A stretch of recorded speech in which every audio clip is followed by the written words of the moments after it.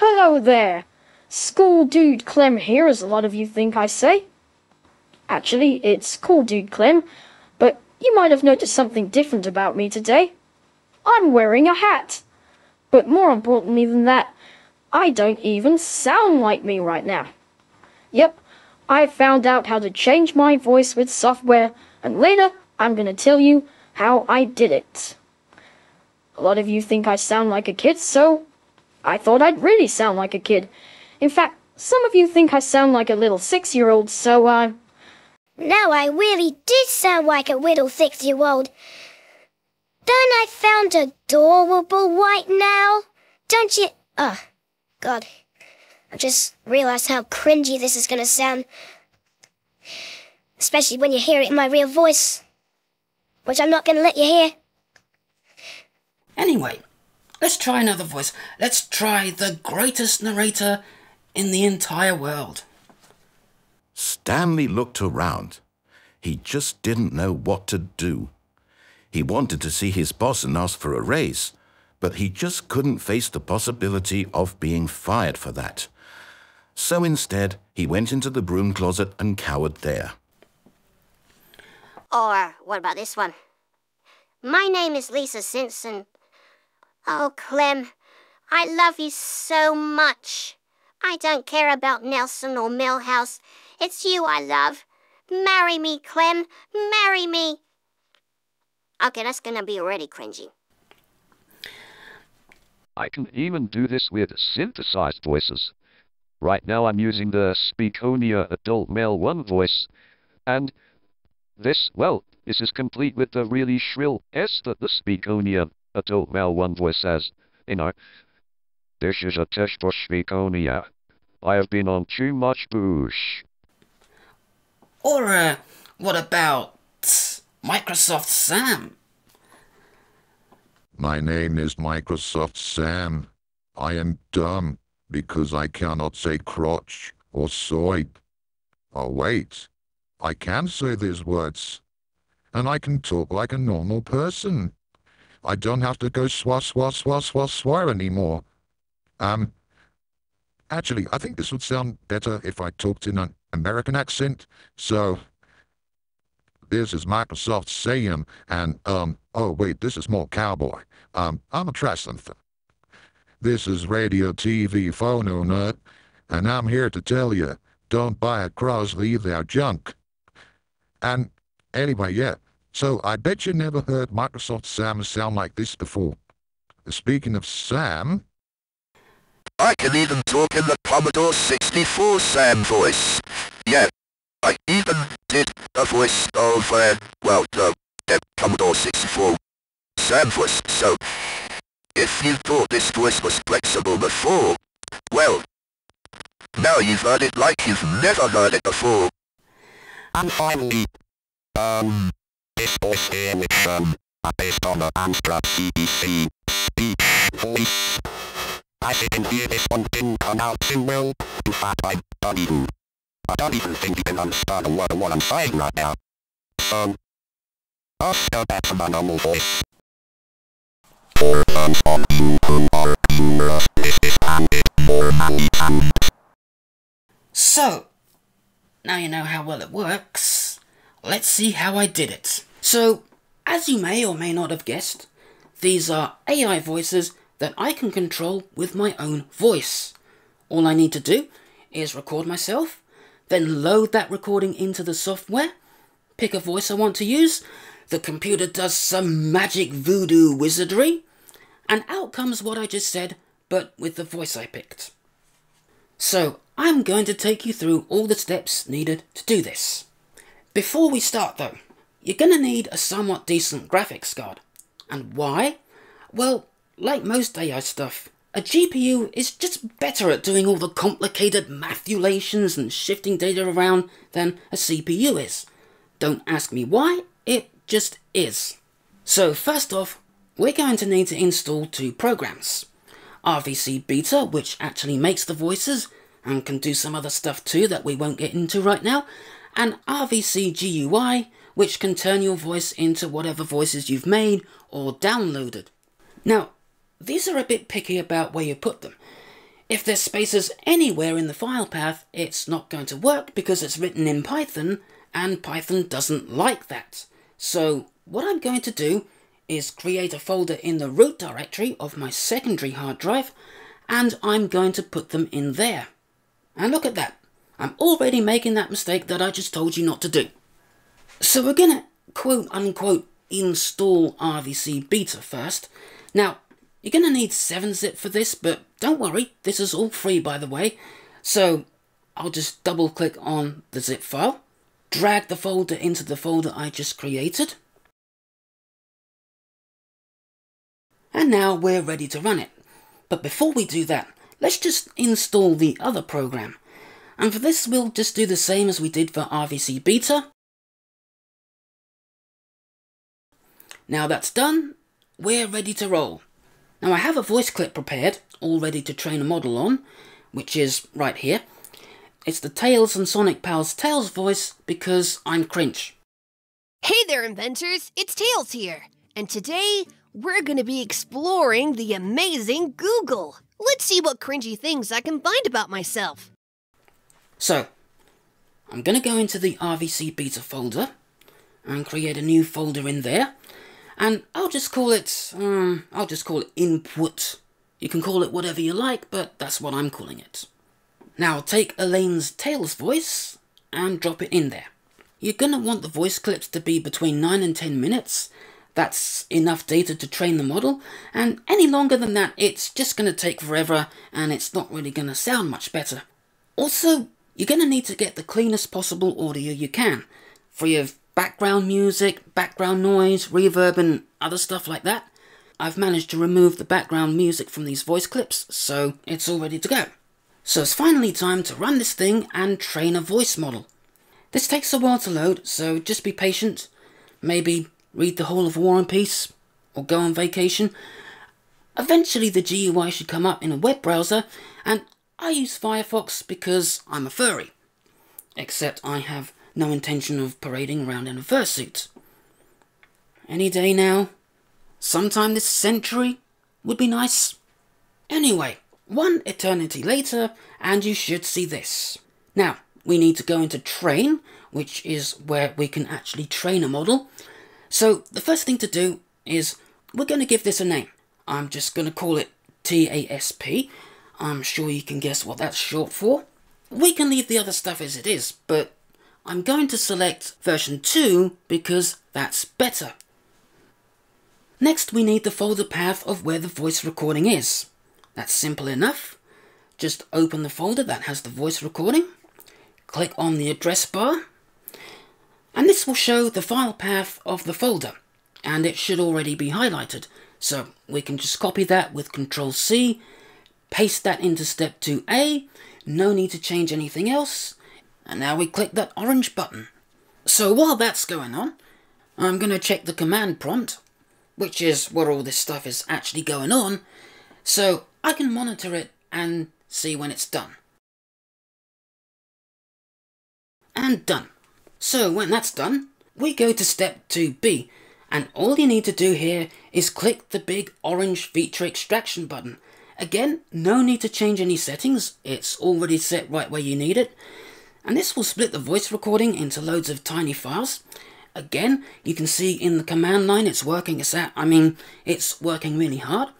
This only takes a minute or so, and when that's done, on to step 3. This is the big part. Now before we click that big tempting one-click training button, there's just one thing we need to change.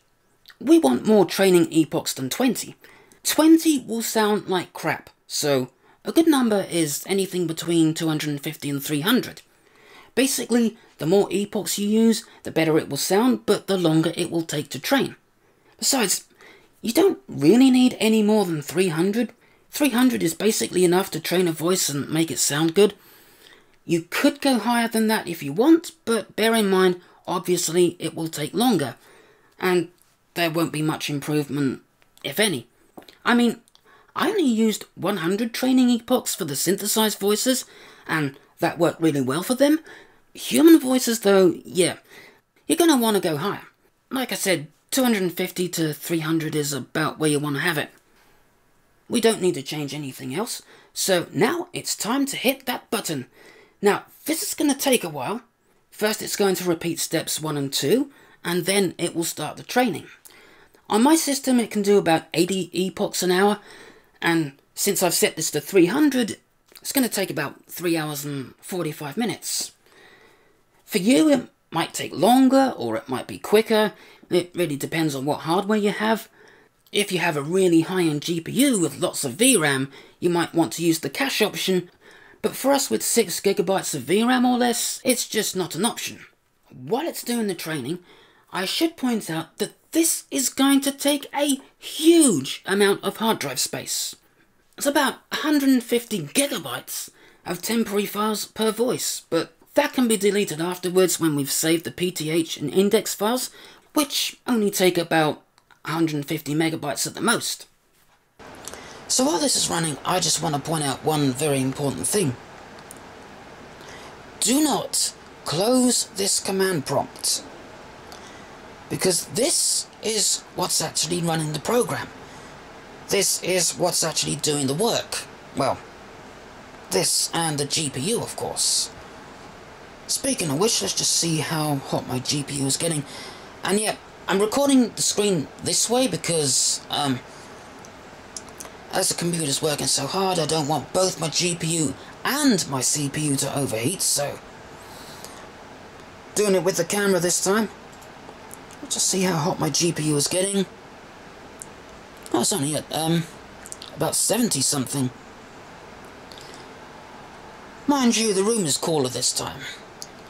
And I've got a deadly great fan pointed at the computer, so yeah. This is going to take a while, so I'll be back when it's done.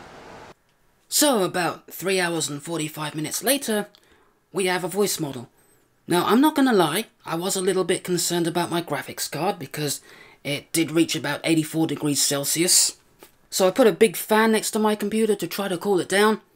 Anyway, we have a voice model, and in this case, it's the Tails and Sonic Pals Tails voice. But we need to put this into the voice changer software.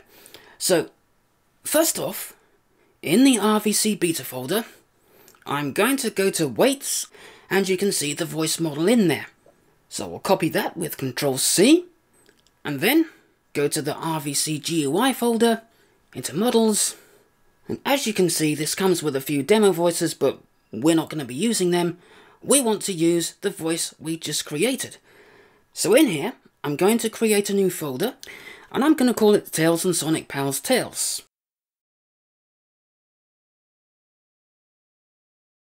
And I'm going to paste the voice model in there. But we're not done yet. We still need the index files. This can be a little tricky to find, but I'll show you where they are. It's kind of where you'd least expect it. So if we go into our RVC beta folder, and then into logs, you can see a folder named TASP. Remember, that's what I named the voice, so that's why it's called that. And in here should be 1 or 2 index files. You can see one here, and one at the bottom here. You usually only need one of the index files since both of them seem to work the same, even though one of them is bigger, but for safety, I'm going to copy both, and I'm going to paste them into the folder where I put the voice PTH file.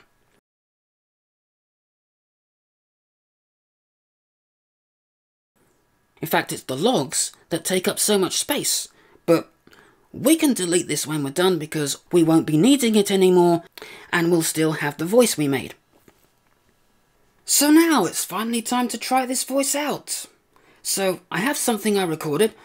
Hi, I'm Tails, and Clem is my bestest friend, even more than Sonic. I can say bestest because I'm only 8 years old. Everybody keeps saying I'm adorable, but I am not adorable. I'm just, oh what the heck, I'm adorable. Actually, aren't I the most adorable thing you've ever seen? Don't you want to hug me? Go on, you know you want to. Hey Sonic, want a free hug? They're free. I know, it's 100% cringe, you don't need to tell me that. And I'm going to change this into Tails' voice. So, I'll load up the voice changer. Again, this takes an eternity to load. And here we are. It's a little bit off screen, so I'll just move it up a bit. I'll load in the cringy voice clip. And this should be able to see the folder with the voice I made. There it is. Tails and Sonic Pals Tails. So, next thing, I'm gonna set the frequency 0 method. DO and PM are kinda crap. Harvest works a lot better, but it makes the S's kinda buzzy sometimes. Crep doesn't have so much of a buzzy S problem, but you get some weird artifacts in the background. Usually I do 2 conversions, one with the harvest and one with the crep, and then pick the best from both of them and edit it all together, but for now we'll use harvest. Also, I've just noticed that this hasn't loaded in the index files, probably because they're both in the same folder. It should only have one index file in there, so if I remove one it should automatically load that in, but for now I'll just click one of the index files. I'll press Ctrl C to copy it, then paste that into this little box where it says index file. Okay, we're ready to go. I'm going to set the pitch to about 6 because this voice is quite a bit higher than mine. It's going to sound a bit weird at my own pitch. So, press the convert button and let's see what we get. Hi, I'm Tails. And Clem is my bestest friend. Even more than Sonic. I can say bestest because I'm only 8 years old. Everybody keeps saying I'm adorable, but I am not adorable. I'm just... oh, what the heck, I'm adorable. Actually, aren't I the most adorable thing you've ever seen? Don't you want to hug me? Go on, you know you want to. Hey, Sonic, want a free hug? They're free. There we go. Not bad. Anyway, yeah, that's how you do it. So now you know. Anyway, that's just about all I have for you today. But before I go, I just want to make it perfectly clear that I am not holding myself responsible for this. Can you see the sun shining on me? It makes me feel so free, so alive. It makes me want to survive. And the sky, it makes me feel so high. The bad times pass me by. Yes, today it's gonna be a brighter day. And you feel the sunshine, does it brighten up the day? Don't you feel that sometimes you just need to run away? Reach out for the sunshine, forget about the rain. Just think about the good times, and they will come back again.